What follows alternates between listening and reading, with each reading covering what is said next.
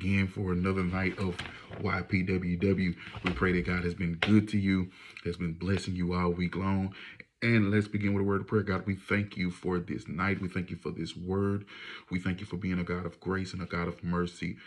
God, we ask that you reveal your word unto us on tonight and give us a mind to apply this lesson to our lives. In the name of Jesus, we pray. Amen and thank God. Amen. So tonight we're on lesson number 9, repentance and the moral life. And the aim of this lesson is to convince the believer that true remorse for making unspiritual decisions is an important feature of the Christian moral life. Amen. And our lesson text will be coming from Deuteronomy 30:1 through 10. And when we talk about repentance, it's a message that needs to be preached. It's a message that needs to be taught. And us as believers, we all have come to a point where we have failed living this Christian life. But when we failed, God did not throw us away, but there was still something that we had to do, and that was repent. When we look at our lesson text in Deuteronomy and we study Israel, God chose them to be his people. And, he knew the history of Israel, and that was failure. In chapter 29, he invited Israel into a covenant with him, a contract with him, and he wanted them as his people. He promised to be their God. But God knew exactly what he was getting himself into. And God knows the character of every man. He knows about us. He knows when we gonna fall. So he knows that we're gonna need his grace. We're gonna need his mercy. And when God told Adam and Eve not to eat of the tree of knowledge of good and evil, he knew they were going to do it anyways, because he said, in the day that you do eat. So he knew they were going to do it, yet he still showed them mercy. So nothing catches them by surprise. And God knows you. He knows me. He knew them. So one thing when I'm studying this lesson, and when we talk about failure and when we make unspiritual decisions, like our books say, when it comes to our Christian morality, we must know that God is not happy when we fail. People are happy when you fail, but God's not happy. God ain't sitting there waiting to whoop you or punish you because you fail. But on the flip side, he does not make an excuse for our failure. And we shouldn't make excuses either, but he don't excuse it because he provided a solution, and that was the blood of Jesus. So he can't just wipe or sweep our unspiritual decisions under the rug. When we choose stuff that's outside of the will of God, then he has to punish us. He got to judge us, and there's consequences to that. But again, he shows us grace. He shows us mercy, and he's not willing to leave us there. When you fail, some people will always look at you as a failure. They'll want to keep you right there in your mistake.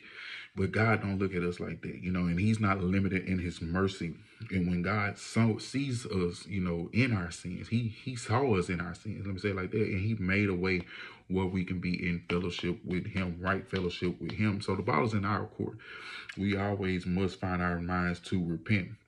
When we go to our lesson text, and we'll skip around a little bit, in verses 3 and 4, we see that God can bring you back from wherever you have fallen. The word of the Lord said that then, in 3 and 4, it said then the Lord thy God will turn thy captivity and have compassion upon thee, and will return and gather thee from all the nations whither the Lord thy God hath scattered thee. If any of thine be driven out unto the outmost parts of heaven, from thence will the Lord thy God gather thee, and from thence will he fetch thee.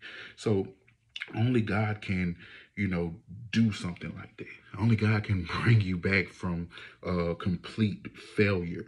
And our lesson also teaches us, if you go read on to verse 5, that he can restore everything that you have lost. If we come to God and we repent and we ask him for forgiveness, he has the power to restore. He has the power to put us back right where we belong.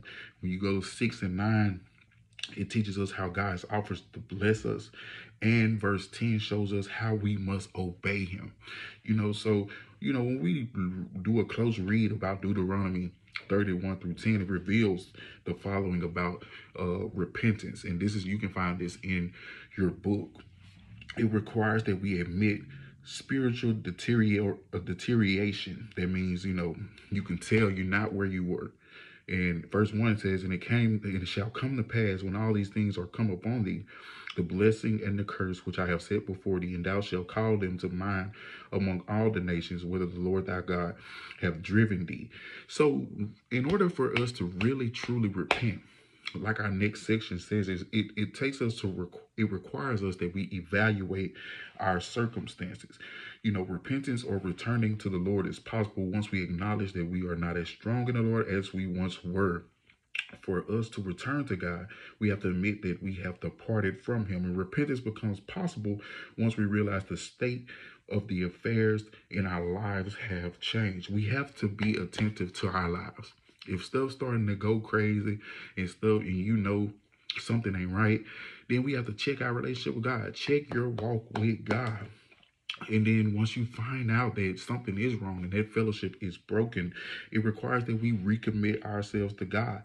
In verse 2, it says, and shall return unto the Lord thy God, and shall obey his voice according to all that I command thee this day, thou and thy children with all thine heart and with all thy soul. Amen. So when you know something is wrong, don't hesitate to run back to God, but repent quickly. Get things right with God. And it requires that we anticipate our future. And this is verse 9. Verse 9 says, and the Lord thy God will make thee plenteous in every work of thine hand, in the fruit of thy body, and in the fruit of thy cattle, in the fruit of thy land, for good, and for the Lord will again rejoice over thee for good, as he rejoiced over thy fathers. So, when we anticipate the outcome, repentance, we know it will do it fast. We know if we don't get it right, then, hell is your home. You got to continue to live in punishment and judgment. So when we repent, we position ourselves to receive from the Lord, receive great things from God. And God has high hopes for us. He desires that we live holy and prosperous. So when we surrender our lives to God, that's when repentance becomes possible. And backsliding happens when we don't recognize that we are out of the will of God and we continue to do things like normal. But normal ain't always good. We got to realize and keep our minds so focused on God. Well, we know if we're outside of the will of God, then we need to repent. We need to get right with God. And when we anticipate the outcome and we return to God, Jeremiah, our book talks about Jeremiah and the wishes that the Lord has for his people in Jeremiah 29:11. And when God opens up our eyes to see things, he allows things to happen so you can get that right. He don't want us to wallow in our sin, wallow in our failures, but he's made a way where we can get things right. We can repent and we can be in right fellowship with God. And for us as saints, for us as believers, when we fail God, it hurts. It hurts because we live every day wanting to please him. And every mistake that I've made, that you've made, it's been a decision that we made outside of the will of God. And that's what we don't want. We want to continue to seek God's face. We want to continue to know what he wants, know his direction. In 2 Peter 3:9, the word of the Lord says, the Lord is not slack concerning his promise, as some men count slackness, but is long suffering to usward, not willing that any should perish, but all should come to repentance. So God wants all us to go to heaven. He loves us, and he's made a way where we can make it, but we can't live in self-denial. We can't live gassing ourselves up, making ourselves believe that everything is peaches and cream when they're not. We know when we're outside of the will of God, so therefore we must find ourselves repenting, asking God to forgive us sincerely, and turning away from our sins, turning away from that mistake, not making it again, not willfully sinning, not willfully disobeying the word of God. Amen. So we thank you for joining us for this brief summary of the Y.P.W.W lesson. I kind of just, the lesson about repentance is so broad, so I kind of just wanted to focus on some main points of this lesson on tonight. Hope it helps you as you kickstart your study or session, as you study with your family, friends, loved ones, or your Y.P.W.W group. Amen. And we're going to leave you with question number 2 from our books on tonight. What are some clues that we have yielded ourselves to God. Amen. What are some clues that we have yielded ourselves to God? Amen. And I want to thank God for you joining us on tonight. We are the Bethel Church of God in Christ, Plaindean, Louisiana. Thank God for our pastor, Pastor Donald Douglas, our First Lady Douglas, to my own wife, to all of you subscribers, to all of the saints of God. Amen. We thank God for you. And let's end with a word of prayer. God, we thank you for tonight. We thank you for making a way where we can repent and get things right with you. And God, tonight we pray a special prayer, God, for everyone that comes across this video, God, even me, even all the saints of God. We pray that you forgive us, God, for anything we said, done, or thought that wasn't like you. God, we pray for each one of the people that come across the video. You know their requests, you know what they need. We pray that you meet them at the point of their needs, God. We give you glory, honor, and praise for who you are in our lives.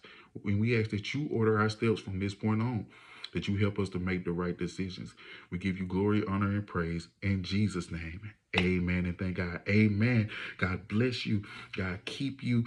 And we'll see you next week for Y.P.W.W. Amen. God bless you.